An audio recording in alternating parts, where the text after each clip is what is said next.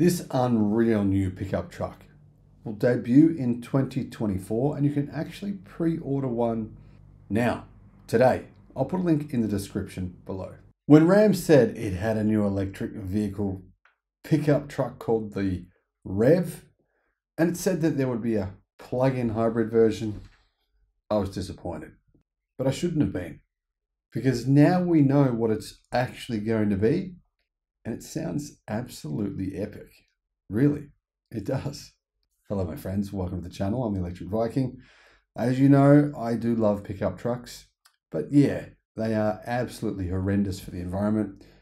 Electric ones, they're not awesome, but they're a hell of a lot better than gasoline or diesel powered ones. Not only better for the environment, but they're just better for you as well, to drive, to own. And they can do a hell of a lot more.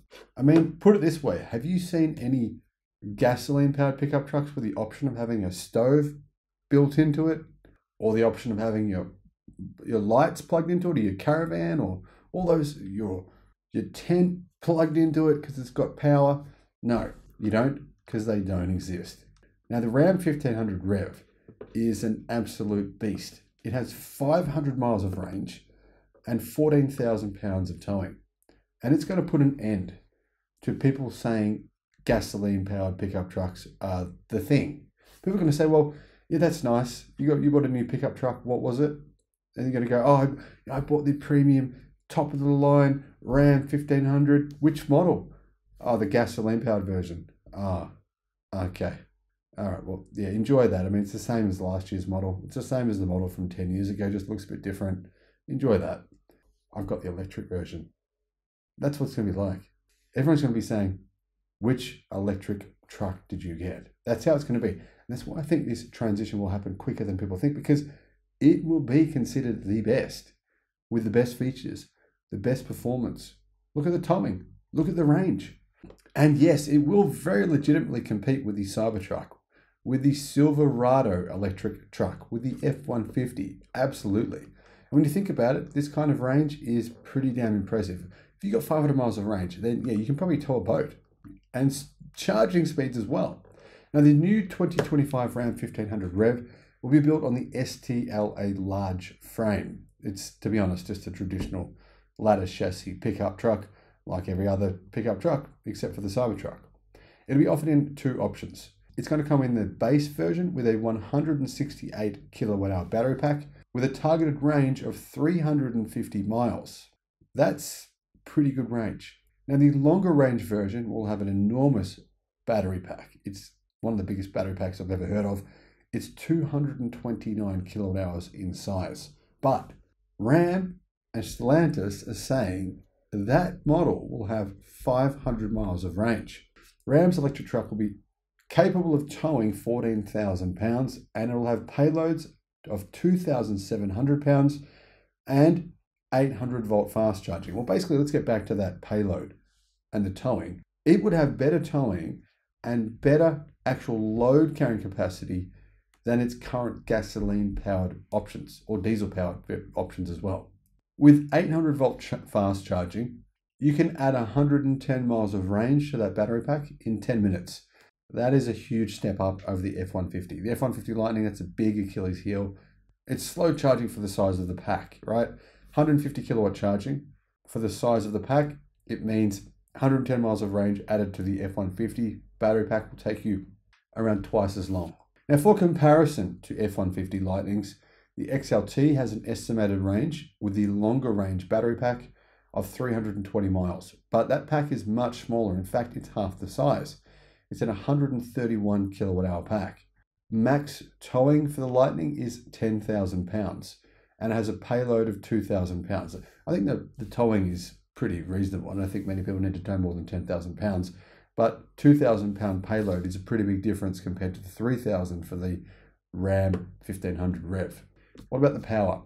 Well, it has around 650 horsepower total, two 250 kilowatt motors, which means two 327 horsepower motors and 620 pound-feet of torque mean it'll be faster than anything else Ram currently sell. It'll do 0 to 62 in 4.4 seconds. 0 to 100 kilometers an hour in 4.4 seconds. That's quicker than a Ford F-150 Raptor. That's very fast. And they're not even saying, hey, look, this is a performance model. This is just the standard model. It's that fast in standard variation. Now, the Ram F-150 will come with heaps of features to make it work really well in other ways that a gasoline-powered truck just doesn't work at all. Vehicle to home charging, right? Vehicle to vehicle as well, plus vehicle to grid. You got V2H, a vehicle to vehicle, and vehicle to grid. It's got basically everything you could possibly need to have your own power station.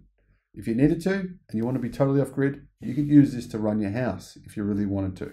So there'll be 5 different models. There'll be the Tradesman, that's the cheapest version, the Bighorn, the Lone Star, the Laramie, the Limited, and the all-new Tungsten.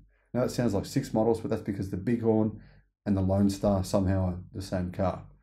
Maybe it depends on what state you're in as to what they actually call it. I'm not sure.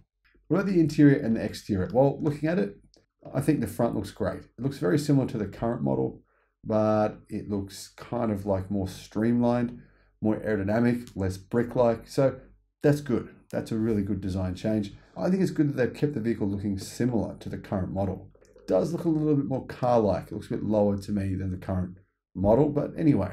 Ram says it has a muscular body with fender openings stretched to cover 20 or 22-inch all-terrain tires. However, Ram did include a more modern aerodynamic design with signature fit tuning fork LED headlamps, a lit up Ram badge, and a one-touch frunk with 15 cubic feet of space. So you're getting more space than the current gasoline-powered version as well. You're getting a legit frunk where you can put stuff, you can store your gold bars, your cocaine, whatever you carry that you don't want the cops to know about.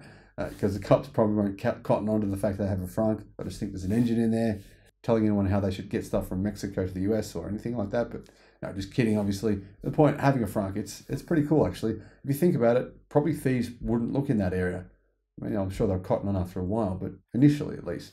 New Tungsten models feature a new power tailgate, a 115-volt outlet in the bed. The gasoline version doesn't have that either. And a new modern Ram badge. So, I mean, that's worth the price of entry alone, the badge. Joking, but the interior, that is fantastic. What a massive step up over the past Ram models. That interior looks phenomenal. It's the most technically advanced Ram 1500 ever. It has a host of new features, including a new 14.5-inch touchscreen with Uconnect 5, a 12.3-inch digital instrument cluster. So you've got, plus, in addition to that, a 10.2-inch screen for the passenger. 10.2-inch screen passenger, 14.5-inch screen in the middle, 12.3-inch screen right in front of the driver. 3 screens in the front. That's a lot of screenage. I don't know if people will want that, but hey, you don't have to use it. You can just turn it off if you don't want it. Or at least not the driver screen, but the passenger screen, middle screen, you could probably turn those off. So I think it's good to have the option. I like it. In fact, looking at that interior, I think it might be the best looking interior of a pickup truck that I've ever seen. Seriously, can you think of something better? Now, Ram say they have a different vehicle called the 1500 Rev XR with class-shattering range. I'm guessing that's probably the plug-in hybrid version of this. And I won't be reporting on that. I just talk about EVs only on this channel. So, massive battery pack. I mean, 229 kilowatt hour pack is absolutely enormous. It's not going to be cheap. The standard range model has a bigger battery pack than an F-150 Lightning. It's probably going to get that real world range, 350 miles. I think it'll get that in the real world. I think those numbers are realistic. This is going to be a real nice vehicle. I'm excited for it. I'm looking forward to it. If they sold these in Australia and I couldn't get a Cybertruck and I could afford it, I really would consider one of these. Would you? Let me know your thoughts. Do you like it, love it, hate it? Let me know in the comments. My friends, have a wonderful day and I'll see you again. Bye-bye.